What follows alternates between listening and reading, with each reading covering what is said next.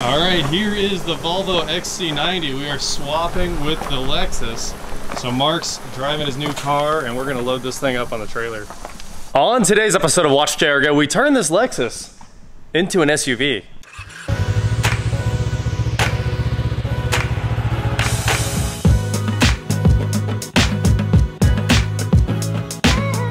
What is going on, guys? I am Watch Jericho, and today I am here with my, I forget what year it is a lot, but it's actually a 2010 Lexus ES350. And in the last few videos, we've kind of gone through the thing. We put new glass in it, detailed it. What else? Rebuilt the nav unit. I honestly kind of forget the stuff that we fixed on this car, but we did a lot of work to it.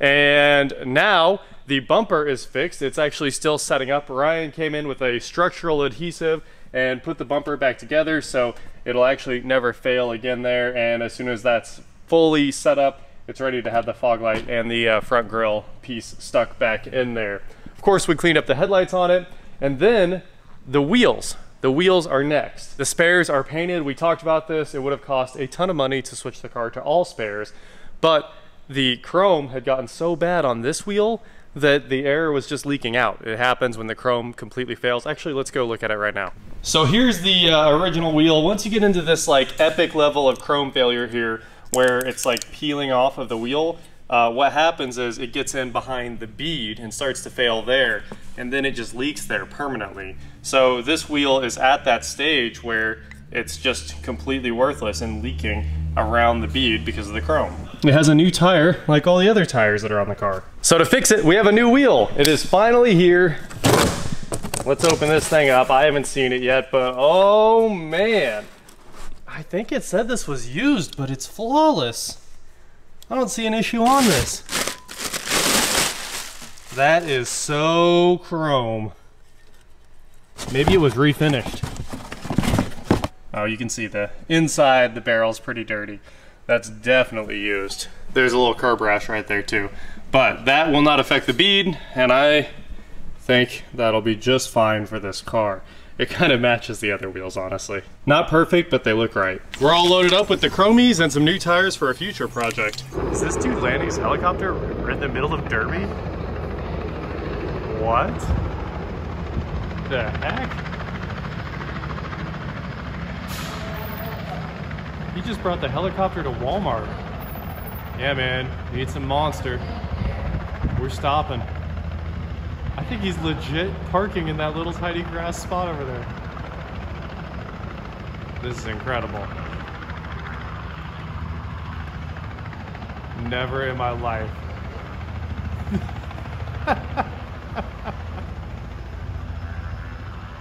It's like a Robinson R44 cute little guy.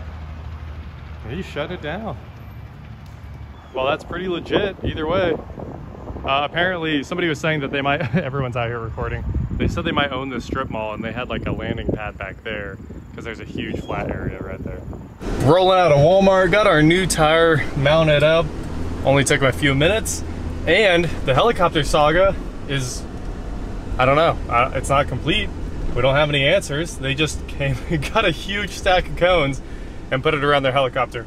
Oh, this is an R66. That's baller. Wow. I mean, first you assume, because you know the Robinson body anywhere, but that 6.6 looks a lot like 4.4 in the air. That's crazy. Super cool. Look who it is. The Robinson gang.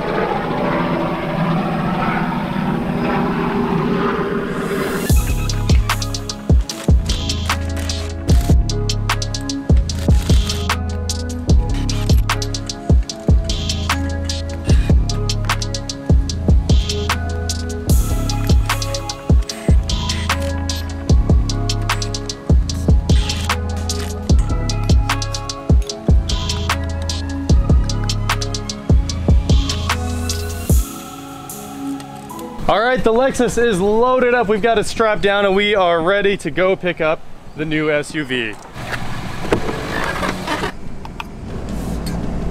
Hey, that looks like the new car. Man, the size difference from a Lexus to that, it's huge. Pull up here, find some place we can unload. I think we might just go with the angle and see what's up. All right, here is the Volvo XC90. We are swapping with the Lexus. So Mark's driving his new car and we're gonna load this thing up on the trailer. Oh man, this thing is clean inside. Guess what? It needs a windshield. As soon as I get in, chip, big ol' 6-inch crack. Why does everything need a windshield? Oh, the tweeters just fell down when I opened the door. That's just chewing gum, I think. That's either sticky tack from Walmart or chewing gum. But let's see if it runs for real. Here we go. First start. Hey! I thought I was gonna have to jump this because he told me it hadn't been moved in a couple of years. Comes with a built-in privacy screen that's very nice. I enjoy the headliner completely falling down. Let's load this thing on the trailer. I don't need to know anymore. It was the right deal. The tweeters are falling down again. Stay there, stay there. Wow, the shifter is broken. So we've got check engine, coolant low, stop engine, and one more that said, oh, there's check coolant level, and then regular maintenance due soon. And I think it might need more than regular maintenance, according to Mark here. Mark's telling me that it needs, well, thanks for buying the Lexus. Well, yeah, thank you. And you said it, well, somebody put water in it instead of coolant, basically. Yeah, and I let him drive it, and I think that overheated. You think? Yeah. He thinks it's ended. He thinks it might be the freeze plugs. I think it might need an engine. Like, it depends. Like, it could have cracked the block or something like that, but it's running really, really well. Yeah. So I guess we'll figure it out. Sweet. But you said it's got new tires. Yep, new tires, new plugs. Tires, lugs, tires. I think that's it. Okay, but still, like, that's $1,000 of tires because they are Goodyear Vivas. Yeah. Yeah. Awesome. These tires do look good, and it looks like a fun project because obviously I love Volvos, so it'll be good for sure. Got a little PPF that needs removed. It's got some problems. It's been driven, so sit for a while. It has been sit for quite a while. Oh no, the tweeters fell down again. Does it have LED headlights? Yeah. Nice. Yeah, they're Amazon's finest. Amazon's finest. Yeah. Amazon Racing. Amazon Racing. I love it. All right, well, I'm gonna load this trailer up and tie this thing down. Will we get lucky twice? We are back at the warehouse with the Volvo. Aww. All right, let's hook the jump pack up to this dude. Hood struts work, that's amazing. And see if we can get it going. Yeah, it's got a jump terminal. I brought the jump pack, this works out. It was basically a free car though. You know what they say? When you're at a horse place, don't lick a gift horse in the mouth. So, oh look, it's had a timing belt. This is awesome actually. Got a timing belt in 19. This is a good car. All right, now we have a second jump pack. Let's try again. Yes! Live Volvo. I know you want to. I think the air works. Premium sound. Awesome. This is a sick car. All right, let's get it inside real quick. Let's see what we've gotten into now that we've got the Volvo home and the Lexus deal all wrapped up. This was sold here in Wichita used. I don't have the original window sticker, I don't think, but this is the used one at 40,000 miles. 04 Volvo XC90 T6, all-wheel drive, 6-cylinder turbocharged engine, of course, inline 6. And this has, like Mark said, I found all the receipts in the glove box for all new coils. It's coil and plug, all new spark plugs, NGK Iridium IX, the right ones. Tons of O'Reilly's receipts in this thing. The battery is pretty old. It's from 16, and it does seem like it's never coming back. There's not much here as far as, you know, I mean, it's a used window sticker. They probably didn't even know what they were dealing with, or they didn't pull this thing correctly.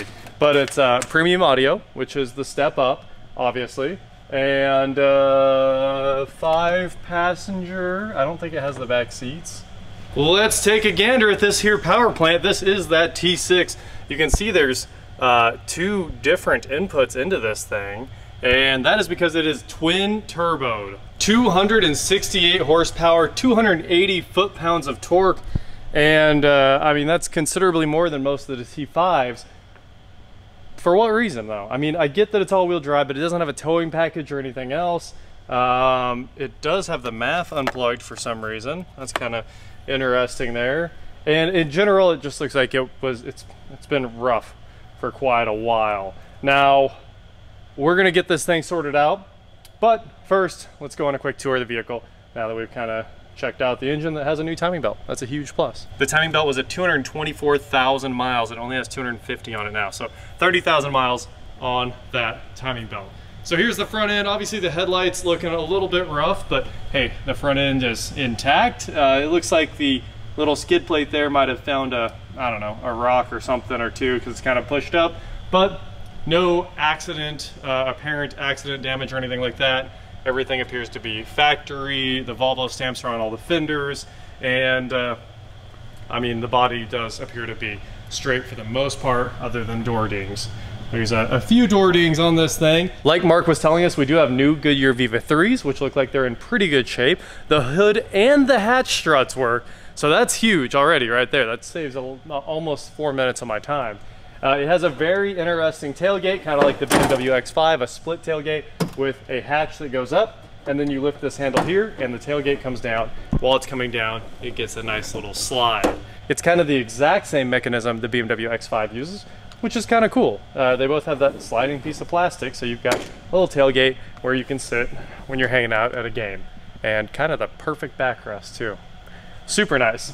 You can clearly see the headliner is done for. Mark was telling me that they went to go charge it and a gust of wind came in and pulled it down. So we are gonna have to fix a headliner on this because that is beyond usable. It's blocking the rear view mirror.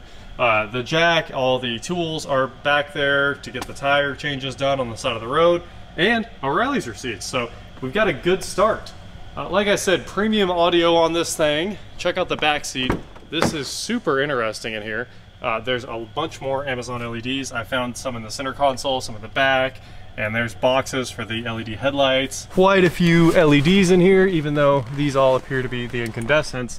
These are media controls, and there's a bunch of them. There's a headphone jack there, a headphone jack there, volume controls on both sides, and media controls for everybody right there as well, which is super interesting. Does this thing have 5 tuners or 5 source? I don't understand.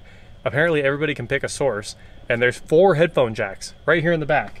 And there's another set right there, obviously, 2 more.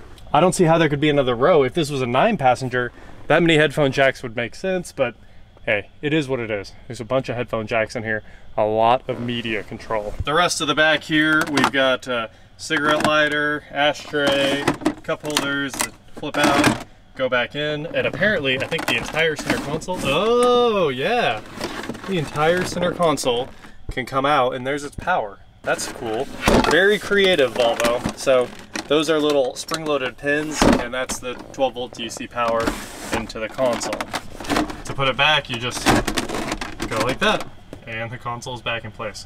That's pretty cool. Definitely one of the most interesting things I've seen on an XC90.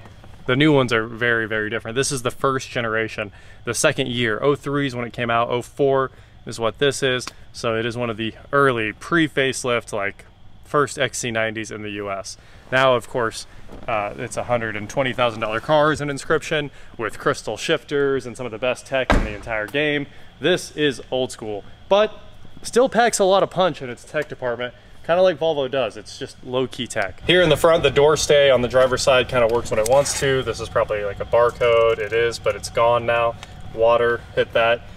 We've got the headlights right there. I'm sure they're auto. There's the gauge dimming, front fog light, rear fog light, gas, parking brake release, and then, you know, this is just a pretty typical Volvo setup with a nice dark walnut-ish, I think this is called the walnut interior, steering wheel. So cruise, media controls, wipers, all that good stuff. Everything's pretty normal there. The standard Volvo climate control of this era, it's in all of the P2s. I think this is maybe a P2 or, you know, born in the same generation as a P2, so it's basically all the same. The wheel, the climate, all of that, the buttons, they are the same. The center console here is very restyled with a nice light wood and this silver shifter surround, and the cup holders flip open like that, or they're supposed to. But now they do that. We've got HomeLink, a sunroof, and that covers most of the features. But this thing does, it's kind of one of those cars that does everything you want without you know, having a bunch of crazy stuff in your face. It just all works. Memory seats though, that's definitely a great option to have. And all the displays on the dash. Anyway, we will dig into this more next time. It looks like the passenger window's broken. It looks like there's a lot of things that are broken. But at the same time, this is an SUV that people want. Like, you need to be able to move your family around. So with a little elbow grease and a little bit of cleaning and calling the headliner guy, I think we'll go far with this XC90. And I know it runs really well. I mean, it started right up and ran great, drove on the trailer. And somebody at Volvo, when they were building this thing, was like, you know what this needs? We should call up GM. Because we built this big twin turbo engine, we needed to hold a lot of power. They make good transmissions.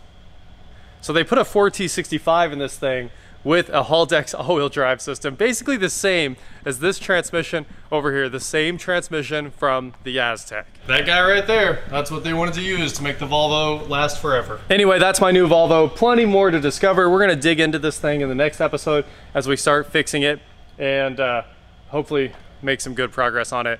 I think I got a pretty good deal. I got all the money I wanted for that bike out of the Lexus and a free Volvo thrown in. So, I mean, free Volvo. Worked out great. Huge thanks to Mark for buying this thing. Huge thank you to you guys for watching. Don't forget to head on over to shop.watchjargo.com where you can get cool shirts, not like this. And please like, share, subscribe, do whatever you want to do.